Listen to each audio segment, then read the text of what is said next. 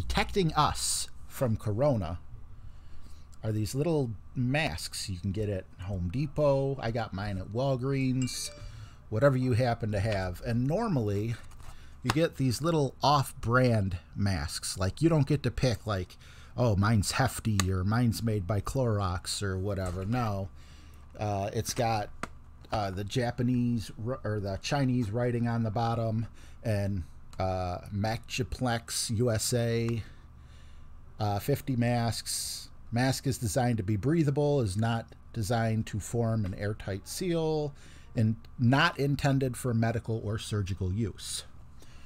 Well, that got me thinking. I got these masks back when it was really hard to get masks, meaning like as soon as they started stocking the shelves. Like I didn't order them special or anything. So anyway, there's some German company called Trotec, and they're saying how to spot if you actually have a good or a bad mask.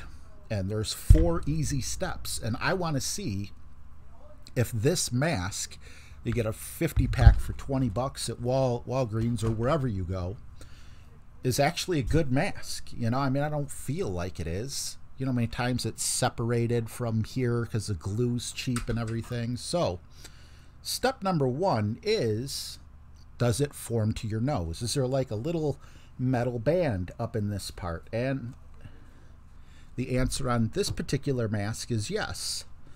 I don't know if you could see that, but there is a band here that you can bend and it'll stay the form.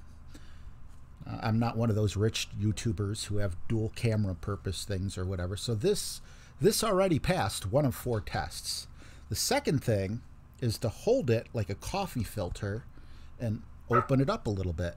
Then the next step is to pour water in it. These are supposed to be waterproof. So I'm going to try to do this at the same time. Hopefully I don't, they didn't put like a ton of water in, but I want you to see water going in here. There, I put water in there, and it's not dripping. There's, see, I'm under here, it's not dripping. I'm rolling the water around, and this is test 2. So this, here, let me empty it out. Really? Okay, well, anyway. So that's 2 tests, and it's not just my mask, it's also your mask. The next test, what we do is we bring this back together into a mask looking thing, and it's going to require some tools, but they're pretty cheap if you have a dollar store near you. You're going to need a pair of scissors. And what we want to do, there's supposed to be 3 layers to this. So we're going to cut the mask open.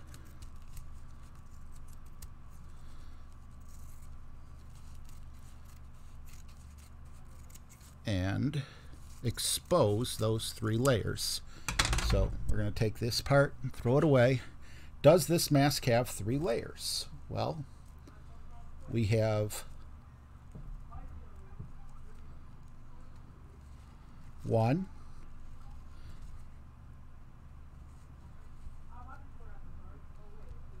and this does have 3 layers, but it's very hard to get. There we go, 2 and 3. All right, so we see there are 3 layers, and this middle layer is not supposed to be paper. If it's paper, then it's not protecting you, supposedly.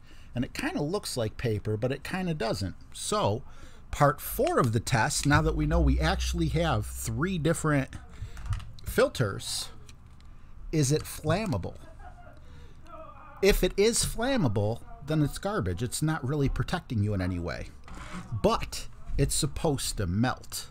So let's see if these cheap disposable masks, or your disposable masks that you have bought a box, probably $20 for 50 of them. You can just take 1 mask and do the same test. And look at that. It's not catching on fire. A little bit dripped, but they said, like, I don't know if you could see it. It's melting. It's doing exactly what. So the purpose of this video is basically just to show you of the 4 different tests for the mask to see if it's a quality mask. You're most likely getting them at Walgreens or at Home Depot or wherever they are selling these masks. So I just wanted to make a quick video and show you. Like, I was shocked. I honestly didn't think my masks would pass any of the tests except for the nose part. But anyway, you can, if you have a pair of scissors and you have a lighter and you have a disposable mask or a bunch of them, take one and test them out yourself. I'll be sticking with this brand because it passes all the tests. Now, this in no way does this mean that the mask is, you know, rated for surgery rooms or anything like that.